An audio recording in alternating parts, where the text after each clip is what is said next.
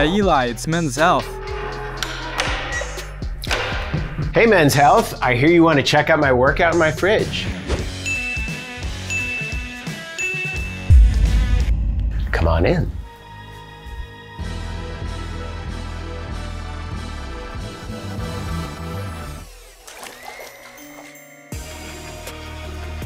Let's see the kitchen.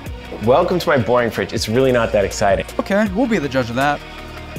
People hear it's my fridge and they hope that there's body parts or chopped up heads. Maybe chopped up heads with lettuce. I'm glad there's no body parts. So what staples do you keep in the fridge? So here's what's going on in my fridge. First, tuna, turkey breast, salad.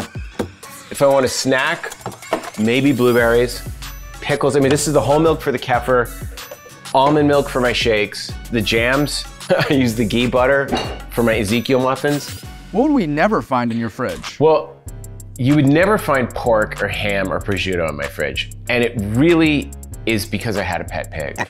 Now my wife's Italian, so if it's in the fridge, like if it's hers or she orders it or we have it, like it's kind of gotta be gone the next day. I can't even look at it or smell it. So I will never have pork in the fridge just because it makes me sad and reminds me of my pet pig. That's a strong bond. So what's your go-to protein? Fish, turkey, or steak. We always have a vegetable component with it, but I'll marinate the chicken breasts or we'll roast the whole chicken on the slow roaster and have that for the week. Sometimes we're lazy and order takeout like everyone else, but we found that whenever we're cooking at home, whenever we take the time to do it, I always feel better, I always sleep better, and I just, my workouts are better and I stay in shape. What's the first thing you grab from the fridge in the morning? First thing in the morning, half a cup of lemon water. It's a great way to rehydrate yourself. Then, celery juice. I grind the celery, and you want it with all the greens. Don't cut the greens off. But I'm actually growing it in my front yard. My wife and I have a garden.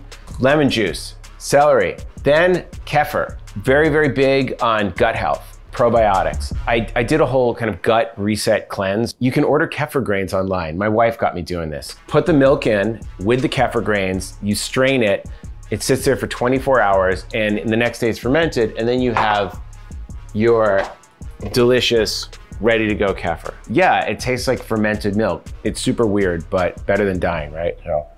Do you eat breakfast? I've passed out in gyms before, so I know I need to load up. If I'm ever gonna overdo it, I overdo it at breakfast. So I have oatmeal, organic Scottish oatmeal.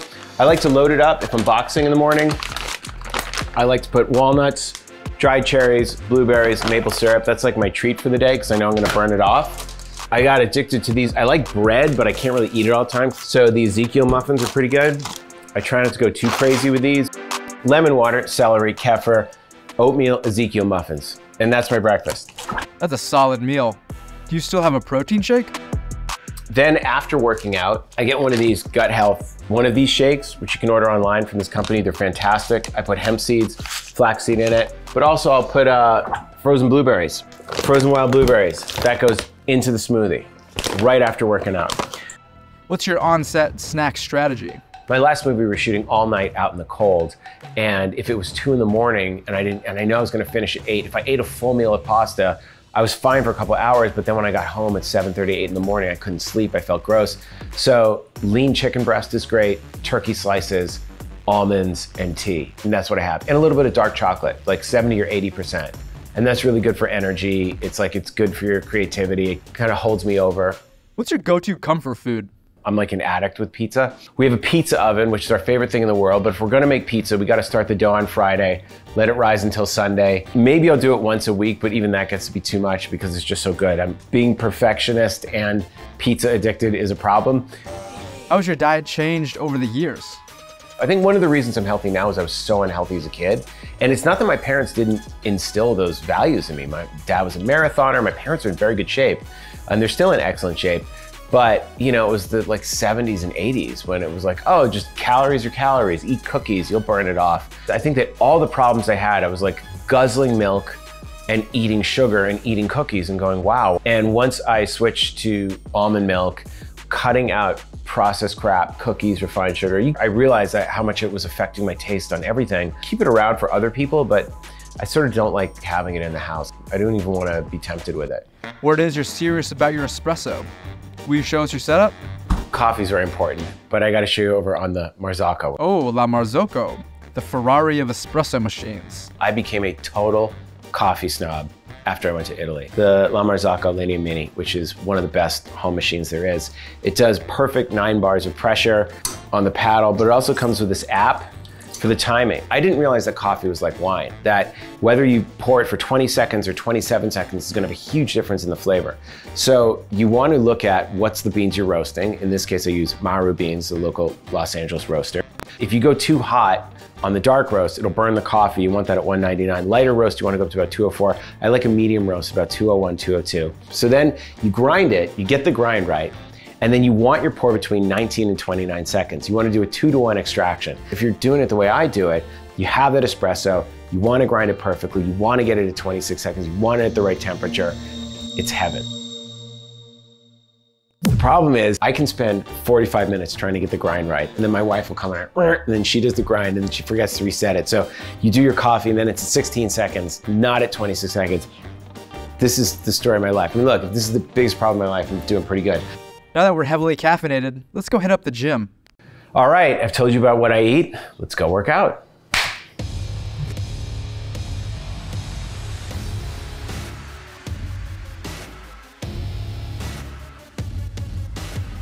This is a great setup back here.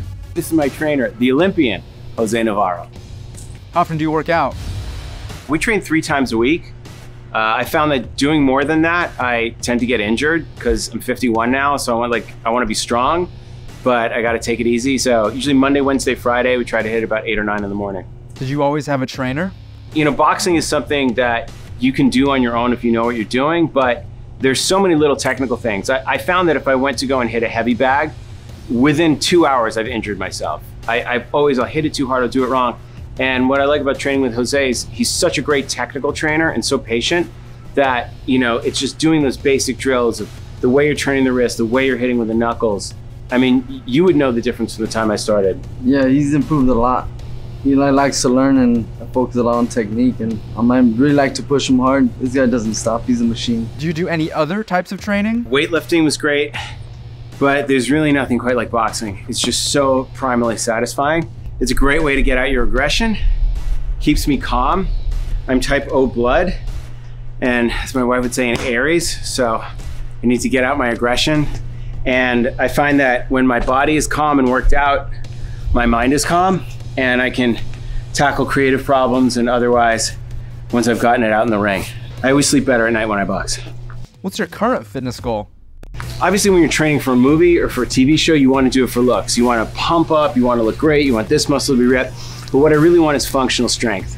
I want a really strong core. I want to have as low a body fat as I can within reason.